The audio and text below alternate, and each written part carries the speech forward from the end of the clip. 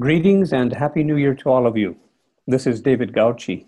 Dave Nagel and I welcome you to the 7th session in the Business and Energy Talk series of Forum 2100. Forum 2100 is an initiative to promote constructive dialogue on business opportunities in the energy domain. Today, it is our distinct pleasure to feature Eric Nelson, CEO of SAF Systems. An architect by education and practice, Eric is a building energy systems expert with extensive experience in deploying passive energy solutions in Switzerland over the past 15 years. For the next 18 minutes, Eric will introduce you to a novel passive solar concept that is poised to be a potential industry disruptor. At the end of the presentation, we shall field questions from you, the members of the audience. Please use the private chat function in Zoom to submit your questions at any point during or after the presentation. Eric, welcome to Forum 2100. You are now addressing an interested audience that spans about 9 different time zones. The floor is yours. Thank you very much, David. Okay, as mentioned, my name is Eric Nelson. I'm the CEO of SAF Systems. And what I'm going to do today, I would like to introduce you to a new generation of sustainable solar active building skins we call SAF or SAF for solar activated facade. We know we have a big problem with greenhouse gases coming from buildings. Indeed, it is a very big problem. Globally, roughly 40% of the CO2 emissions are caused by buildings, and within the building sector alone, probably about 2/3 to 3/4 is attributable just to building operations alone, while the other third to 1/4 is within the embodied carbon of the building materials. Those are the resources, the mining process, what it takes for transportation, manufacturing, those building components, putting them together, and at the end of their life cycle to dispose them as well. That's the energy that goes into that. The common solutions today are primarily focused on reducing the operational CO2 emissions. That means increasing the energy efficiency of the building by creating high-performance building envelopes. So the way we do it typically is we actually add a lot of insulation to the building envelope. And right now you see a graph of a variety of typical insulation materials that are out there on the market. However, we also recognize that, let's say, the more eco-friendly building materials such as cellulose or wood wool on the bottom of that graph that have a low embodied energy content are not as high performing as a little bit the more engineered, higher embodied energy materials such as perhaps glass wool, EPS, or even polyurethane. And that is a real problem. And interestingly, too, is that actually 90% of the market share is dominated by glass wool or glass fiber or EPS. But those insulation materials have inherently their own problems that they have. Issues that we have with such thermal insulations are, for example, that they require a lot of space. So if you choose to pick a more eco-friendly insulation material, you'll end up with much thicker walls. The environmental impact of such insulation materials, we know a lot of them are fossil-based, meaning that they're using finite resources. Some of them have detrimental impact on the environmental pollution, such as, again, EPS, the plastic problems we're having with pollution generated by those, as well as the embodied energy that goes into those insulation materials. And even more to that health impact that we have on many insulation materials as well that we commonly use, which are either toxic or known to be carcinogenic, neurotoxins, or have a lot of VOCs. They can also irritate your eye, skin, lung while installation, and also produce a lot of off-gassing, such as spray foams do. So these insulation materials have a lot of problems that go along with them. But in order for us to meet these climate goals, we have to also think about eliminating embodied energy. Otherwise, we will not meet our goals. I would like to quickly shift a little bit the focus here. There is a problem with adopting green measures. We have a lot of green measures out there, but it seems to be pretty difficult to experience green. So what am I talking about is that the green measures that we have, most of the time you can't see it. It's either invisible, or if you do see it, it may actually just be flat out ugly. So it's hard to motivate people, even though they have a rising conscience that they should invest in green measures. Most of the time, they're driven by emotions. They'd much rather take their buck and invest it into a nice kitchen, beautiful bathroom, or a nice fancy SUV. So this is what we're fighting against. We have a lot of good technology out there that essentially will always be the first one to be cut when budget restraints start to apply to projects.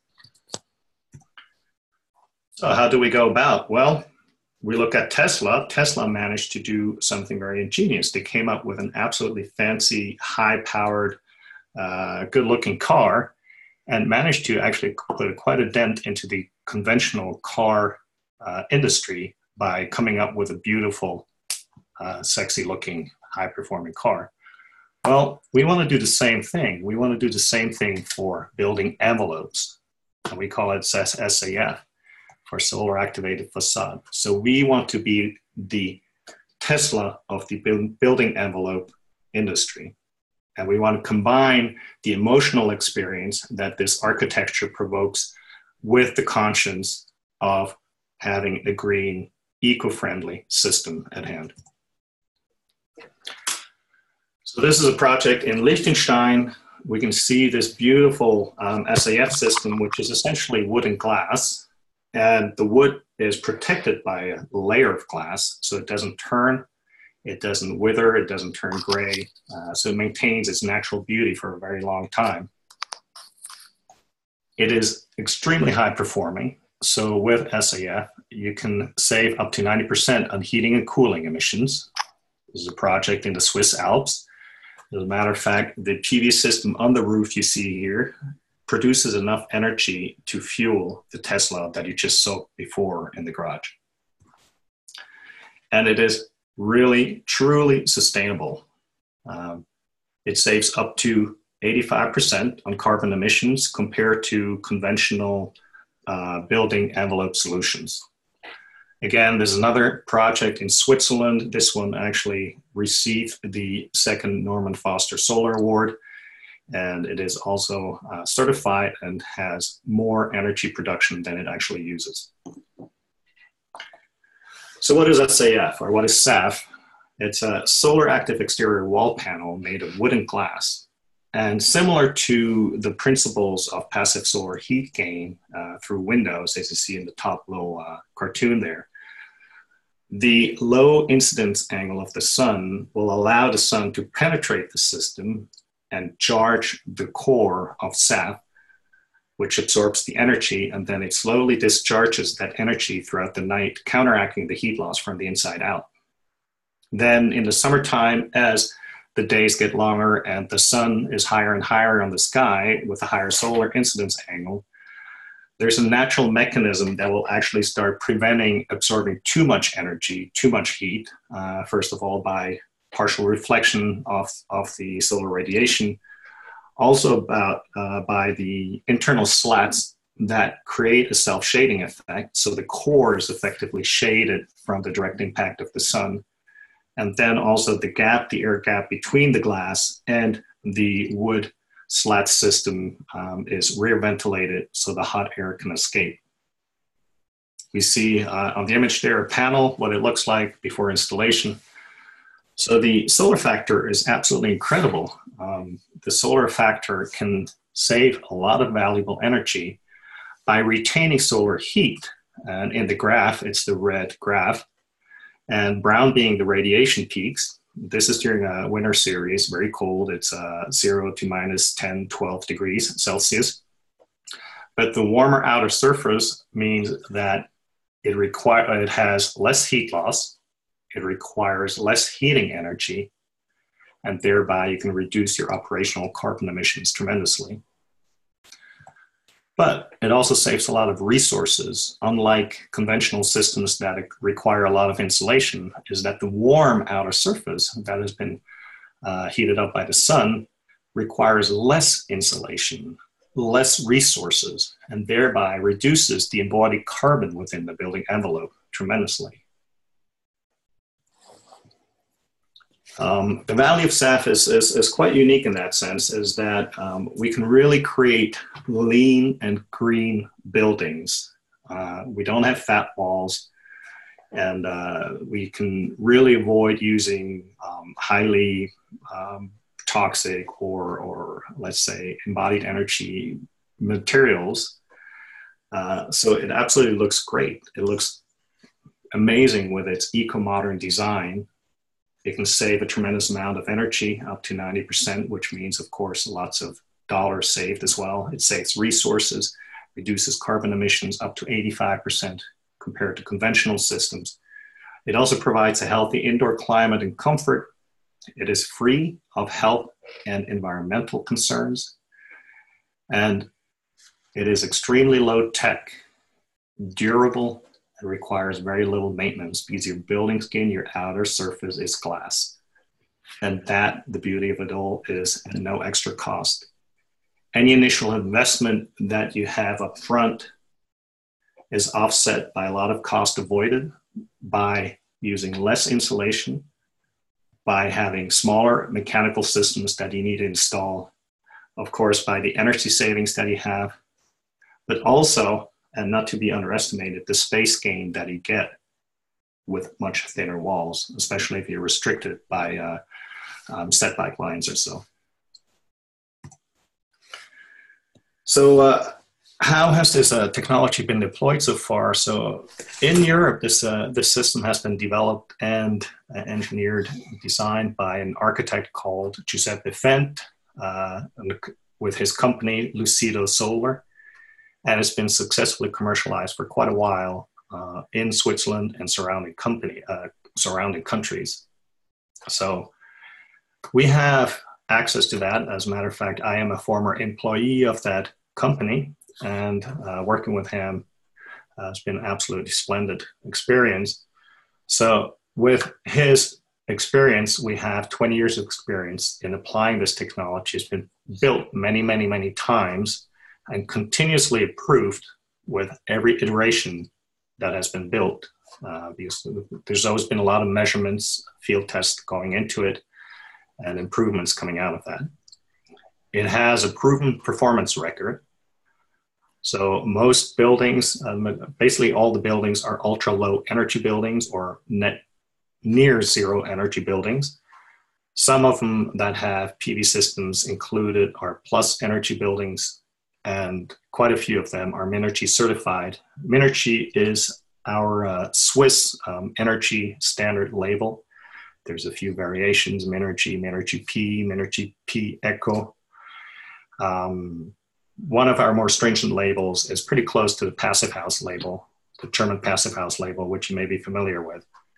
And several of these buildings have also won different design awards. The application has a quite broad range, and we have a lot of experience in the residential sector, new construction, as well as retrofits, single family, and all the way up to 12 stories. What you see bottom left is a recent development, a recent project that is a 12-story building, which is equipped with affordable housing units. So it can be affordable as well as high-end. And also it has been applied to many commercial buildings in new construction as well as retrofit, different sizes. Of course, for the commercial buildings, there's also a significant corporate identity that goes with it because of this strong architectural expression that we have. But the European market is owned by Lucido Solar, as I mentioned before, the original developer. So the big question is, for me, well, what about North America? Well, North America is a huge market, and it's an up-and-coming market. The Europeans have been leading the way in sustainability for the past couple of decades. But also North America has a lot of applications, possible applications for this technology. which we can deploy in typically a 4-season climate. Here it's designated being climate zones 4, 5, and 6.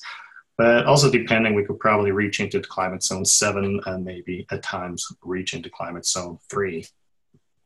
So this is a huge market that has been untapped, and especially now as North America is really starting to gain momentum in catching up with Europe on know-how and technology.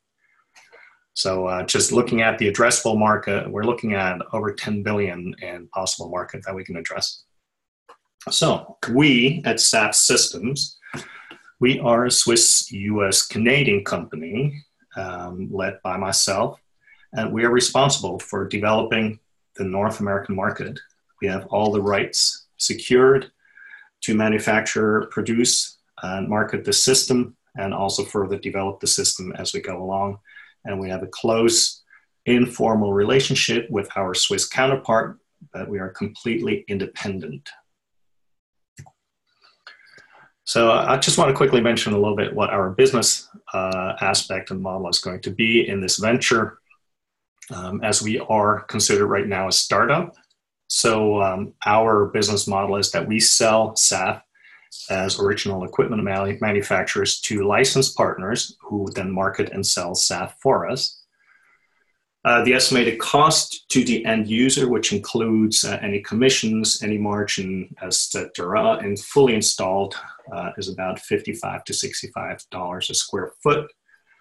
And in competition to traditional cladding systems, now we're just looking at cladding systems because I think this is the defining competition is what we look like, is the exterior building skin. It's somewhere between about $30 and $60 a square foot, although some cladding systems can be up to $120 a square foot. But any higher cost that we have, we can offset by the cost avoided, which I mentioned earlier. Also, we're looking into other revenue streams to where we would like to offer and help and offer design of SAF houses. We have tremendous partners in Europe as well as Canada and the US, and we would like to offer our know-how in collaboration, engineering, consulting, perhaps do entire projects, and maybe long-term business could also be actually build and develop SAF houses. If we find the right partners to do that with, we'd be very interested in hearing more. So to all the real estate developers out there, that was just a little hint. So we are working with a lot of local people in this. So what we do, we have it locally manufactured by a third party, and then we try to distribute it through a network of licensed partners.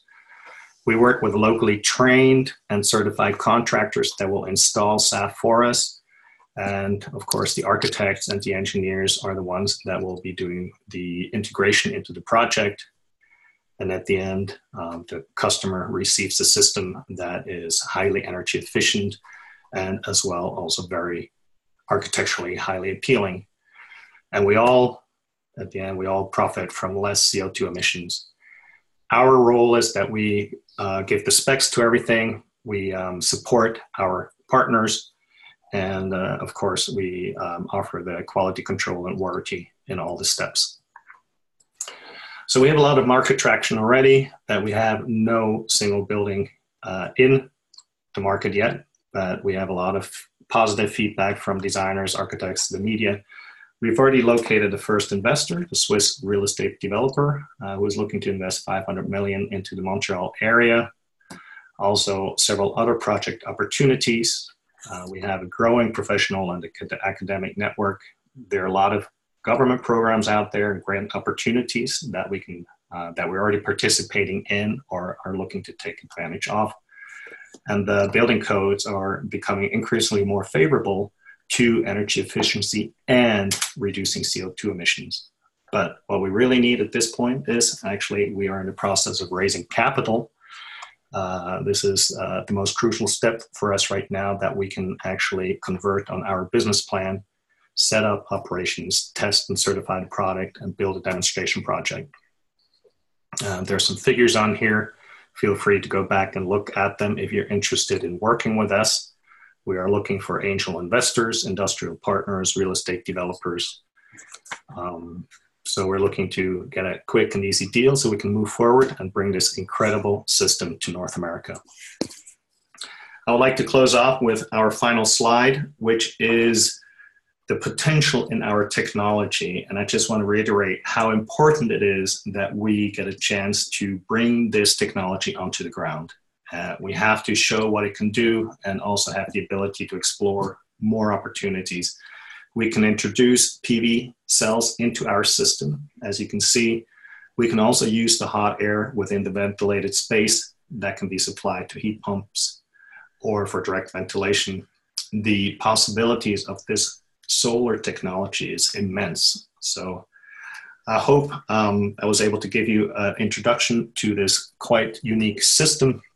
I want to close off with saying that we want to become North America's leading provider of sustainable solar active building skins by driving the transition towards zero emissions, energy self-sustainable buildings. Okay. Eric, thank you very much. Very interesting presentation. We have a number of questions for you that have bubbled up during the last 18 or so minutes. The first one, let's just hit this directly, relates to the retrofit market. When you made the comparisons, you were talking about, I believe, new construction, but much of the cost advantages that you presented were relating to offsetting the cost of building with thinner walls, lower cost of insulation, and reduced energy use. But in the retrofit market, it would seem that perhaps the first two of these offsets kind of go away since the design is already complete. So how does the business case work for the retrofit market? I guess I would have to mention that retrofitting is definitely more challenging than new construction. And of course, there's so many parties involved. You need good engineers, mechanical engineers, you need a good designer to optimize the projects and really be able to keep the costs under control. On our end, though, what is to be mentioned is that the technology is actually so low tech, the performing aspect of this technology doesn't really cost a lot of money. It's, in this case, it's some wood, specially milled with specific geometric requirements, and glass. Either material doesn't cost a lot of money. What drives the cost in our system is primarily the architectural integration. So if we actually add engineering, we can engineer the system to make it cheaper, and most often it's the reverse. As soon as you start engineering, it becomes more expensive. So it's kind of a case-by-case situation that there are a lot of examples in Switzerland, very successful examples where the costs have been minimized tremendously by good engineering, good design. We believe we can do the same thing, but in the retrofit, we would like to get into the prefabricated wall panel systems. So we could simplify installation, a lot of steps of our system by integrating it into prefabricated walls that include windows, electrical, like everything. And certainly requires some engineering and some work, but again, we can make our system so much thinner than with conventional insulation methods, which in itself has a lot of benefits. Be able to apply a thin wall to cover an existing building as opposed to a pretty thick wall for high performance. Okay. Another question. Are there any size limitations to using your cladding system? In other words, is there any space that would be too small to be effective or too large to be practical? So, for example, I think one of the early pictures showed kind of a pretty large slab of it. So they're elements, prefabricated elements. We would say probably in height, the limitation is primarily the glass that we receive. Could be restricted about 10 feet in height, perhaps about 7-8 feet in width. But it's definitely, it can get pretty big. When you start getting too small, it just becomes expensive and kind of, I don't think it's really architecturally appealing to have foot by foot low tiles. Okay. But could the product be installed as, for example, as window blinds, or could it be on a 40-story building?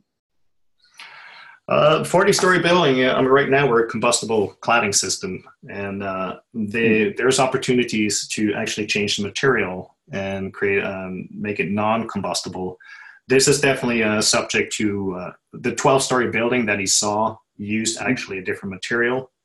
On the facade side, that did not have any balconies. So it was wood on the sides with the balconies because of the fire stop between the floors. But where there weren't any fire stop balconies there, it was actually a lightweight concrete material. Okay. So that's definitely in our business plan, subject to future product development to work with different materials and overcome the fire issue. Otherwise, we are subjected to standard protocol guidelines, which is up to 6 stories, I believe, at least in Canada. Okay.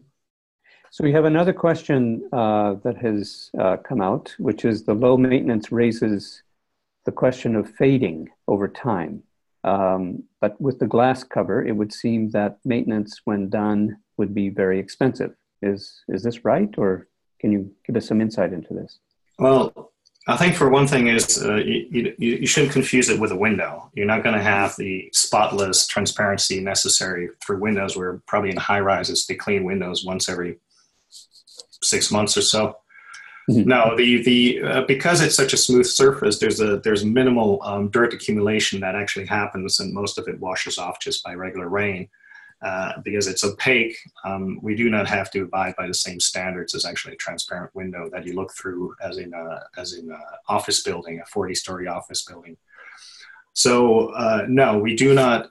In all the buildings that have been done in Switzerland, none of them have ever been washed. Some buildings have already existed for almost 15 years. As a matter of fact, there's a slide in this presentation where I show with the 4 pictures. That building was built in 2003. The wood has barely faded, has barely changed color throughout, 15 plus years. So it requires water, the rain, and UV to actually really change the color and make it fade quickly. So the natural beauty of the wood is really preserved for extremely long time. Okay, interesting. Another question. Back to the business case. What causes the variation in the price that you quoted, $30 to $60 per square foot? 30 to 60 was actually the competition, but okay. it's a cladding system, so yeah, there's a wide variation in that. Our variation in price will be by the size of the, let's say by the roster. Tentatively, the larger the panels, the lower the cost. But you can also pick a higher grade wood. We typically have in Switzerland, it used to be, or it still is, of course, pine or large. In North America, we're more likely to work with Douglas fir as a premium wood.